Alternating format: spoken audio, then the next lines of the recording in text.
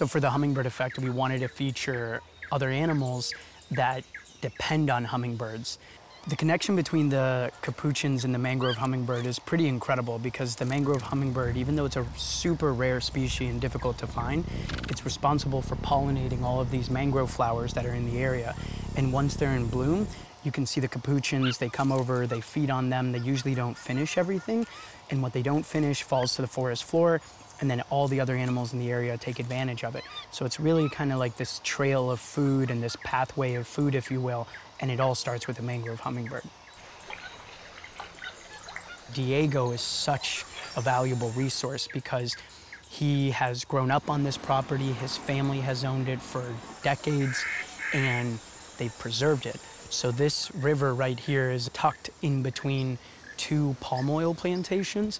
So if Diego's family would have given up this property, then the monkeys would have absolutely nowhere to go. So right after they've been hanging up on the treetops, eating and then napping, this is the time to play. Getting themselves wet. They know this is a safe area. They've selected areas in which it's considered as a drinking spot. They know that it's safe, no crocs, no danger. And this is one of the most enjoyable times to watch them. Diego, he has every single individual named. He knows their family tree and legacy and story.